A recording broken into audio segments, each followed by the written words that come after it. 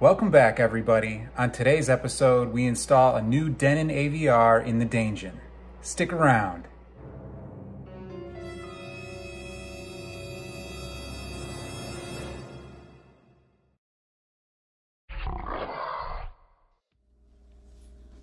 Hey guys, in the video today, I'm going to review two different receivers. Receiver number one is what I currently am using in my home theater, and that's the Denon AVR-X4100W. It's about 6 years old, and I've been thinking about having it upgraded. So the model that I'm going to compare to the X4100 is the brand new AVR from Denon, the X4700H. In this video, I'll show you how I install the new AVR, some of the overview of it, some highlights, differences, things that I like, and things that I can live without. So stay tuned, and thanks for watching.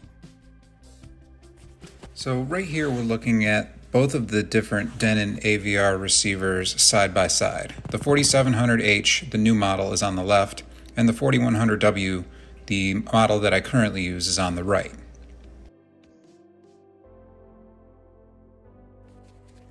The Denon X4100W has been an excellent receiver.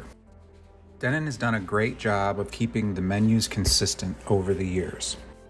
The main differences between the 4100W and the 4700H happen to be things that they've pretty much got rid of over the years as well, such as front wide channel support, DTS Neo, changes in the USB playback, some of the high resolution audio formats have changed, Audessey DSX auto speaker calibration has changed. Some of the analog line inputs have been removed, as well as the composite video inputs. Analog pre-outs on the 4100W are actually 13.2, but you can only use 9.2 of those at once, and that's with added amplifiers. One of the main reasons I planned to upgrade from the 4100W to the 4700W was because some of the video features have been upgraded on the 4700W. I'm a pretty big gamer, so I like to see that the 4700W has the future technology to not only run HDR10, HDR10 Plus, Dolby Vision, Dynamic HDR, but it also can do up to 8K upscaling to 60p and 4K 120 Hz. Granted, you have the correct cables and output device, such as a TV that supports HDMI 2.1. The 4100W really only supported 4K pass-through up to 60, and it even struggled sometimes to do that depending on the cables that were used and the units that it was pushing the signal to. Plus, it didn't have HDR, which I think is a huge game changer. Oh yeah, and don't forget Atmos. So the 4100W could handle Atmos really with no problem. In fact, it sounded good, but it left me wanting more. I was only able to run a 7.1.2 setup, and I actually wanted to do a 7.1.4. So this new 4700 gives me the option to do that. Plus, it gives me the ability to run DTSX content. The Denon 4100W has been an absolutely great receiver to have used over these past 6 years. And for anybody who's not looking for an extreme setup with all the latest technology, this should be able to last for several more years. I highly recommend the 4100W and look forward to seeing all the adaptations as the receiver in the 4000 series continues to change over the years. When we turn each of the receivers around, you'll see that the back is very similar as well. The unit on the left, the 4700H, has moved a few of the speaker wire plugs on the bottom. All in all, it looks like Denon moved a few of the speaker wire inputs and changed the labeling on several of the HDMI inputs and outputs. Switching back to the front panel, you'll see the Denon 4100 has plastic buttons with an HDMI port on the front, as well as buttons to select your zones, as well as your inputs, and some RCA for auxiliary and mic setup on the front. The 4700H is not much different other than a nice metal finish, similar inputs, and different buttons, along with a chrome surround around the navigation tabs.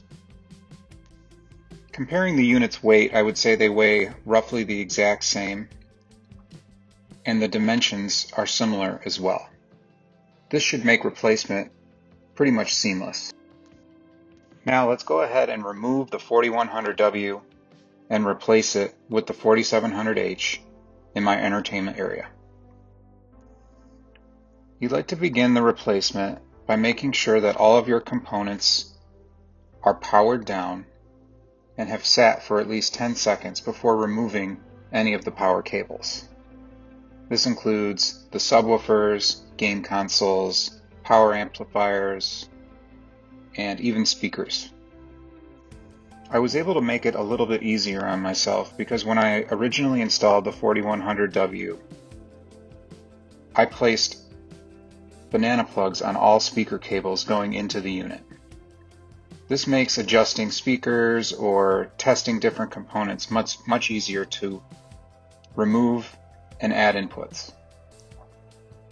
Once everything is unplugged, just keep in mind that all of my cords are labeled so I know where they go when the new receiver gets installed. I would suggest you do the same.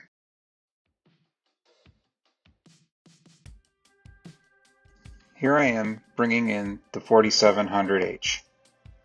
Make sure you fold down the Wi-Fi antennas so it can be easily placed in the console area. Repeat the same process you did by plugging in all of your inputs while the power is off. Once everything's plugged back into the AVR, go ahead and turn back on your power, and now we can go through the setup menus. Denon makes their setup menus rather easy to navigate. Denon will show you exactly how to install speaker wires, where they go on the back of the receiver, and ask you exactly which speakers you have for your setup.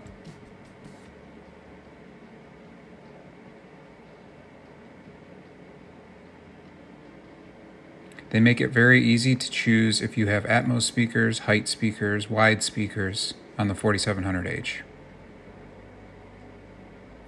And then also don't forget to select how many subwoofers you have in your room. In our case, we have 2.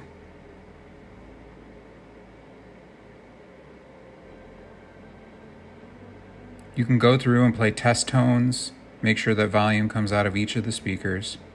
I suggest doing this to make sure that the polarity is correct and that your speakers are all producing sound.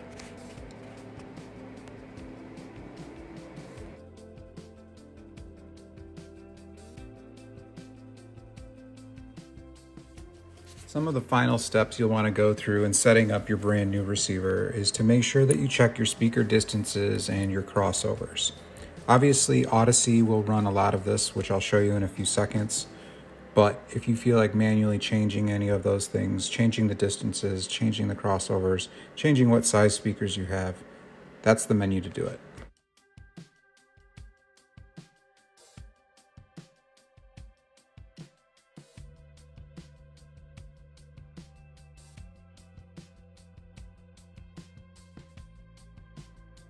And last but not least, like I mentioned before, plan on running Audessey.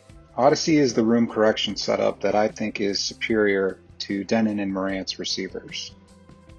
Audessey will calibrate your room to exactly what your speakers need, setting up the appropriate distances, loudness, and many other factors so that your home theater is set up exactly the way that it should be in order to get the most value out of your entertainment. I really hope you guys enjoyed this video. I know it was a lot of information to cover. Make sure you like and subscribe to my channel, The Dangen, so you can see all the new content that's going to be coming out. Feel free to ask any questions you want in the comments below, and let me know if there's anything you'd like to see me review. Thanks.